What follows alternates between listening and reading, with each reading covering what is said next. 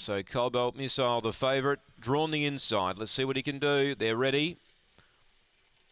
Away, jumped okay. There's more speed. Hayride Row bottom, out deep. Termo Beach and hunting through Cobalt Missile. Monument Valley's over to fourth as Cobalt Missile got the best run you've ever seen.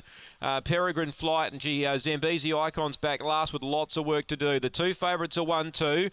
Cobalt Missile by 2. Monument Valley certainly got him in his sights if he wants him. He's now going up underneath the leader and they're well clear of in third Termo Beach and Zambezi Icon. Monument Valley, the one they back to beat the fave, is going to land the wages. Monument Valley from Cobalt Missile. Now Zambezi Icon rushed home late. It's in a photo with Termo Beach and then Peregrine Flight and Hayride Rowbottom. And the winners run 31.20 odd here.